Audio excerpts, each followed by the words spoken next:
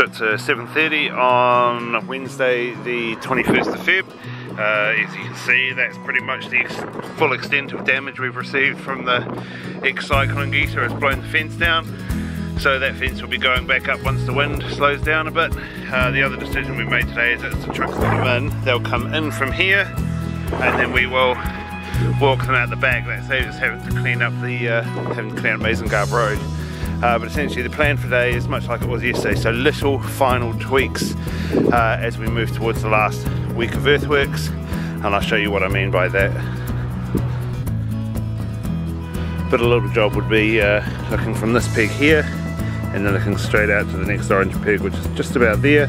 All of this stuff here needs to be pushed back, so we're just going to push that back. So little tweaks, and of course we're continuing to cart in the sand because we have to get it up to level. Like I said, kind of like every day since then, so you can see that's the level we need to get it up to, with this one being the highest. So lots of little tweaks. We're down a truck because Centennial Highway just south of here is closed, so we're down one truck, but hopefully that won't delay us too much.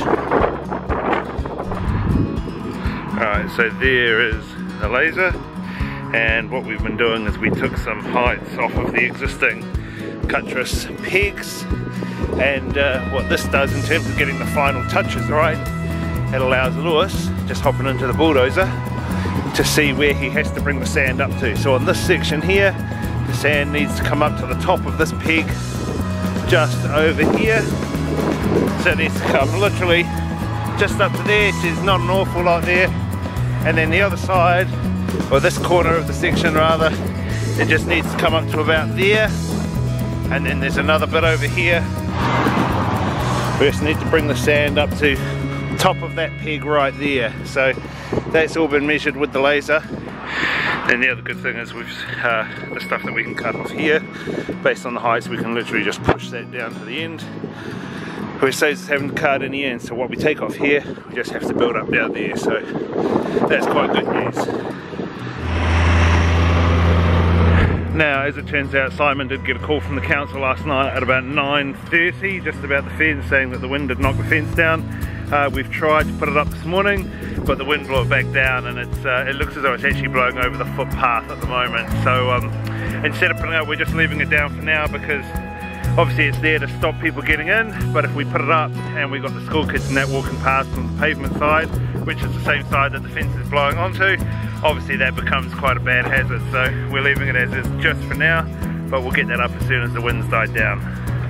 It's 12:54, and you can see that the sand is up to level on that post there, as well as that peg down there.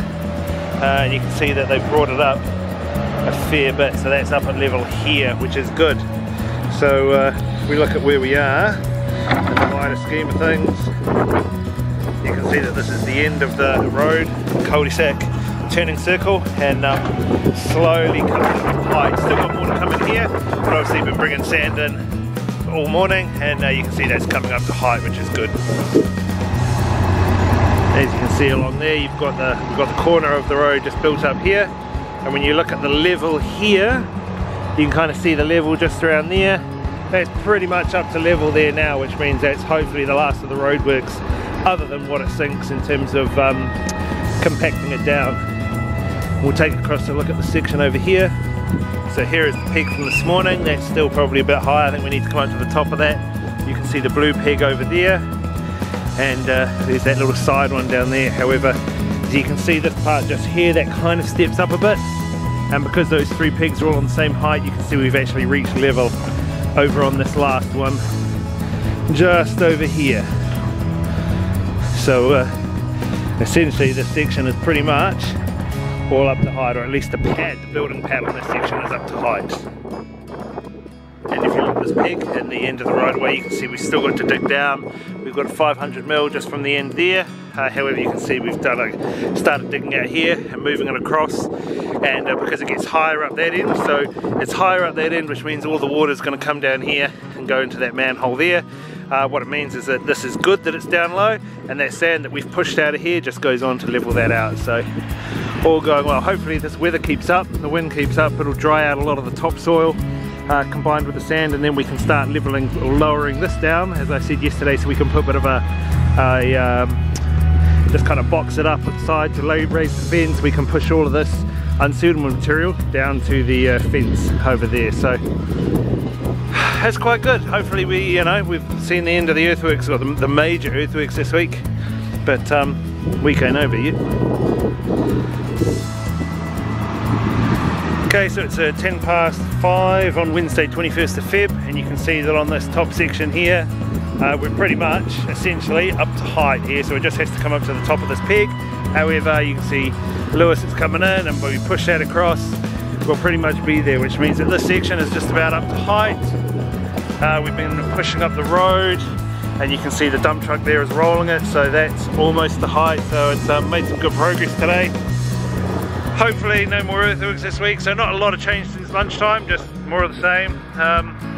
Overall a good day's progress.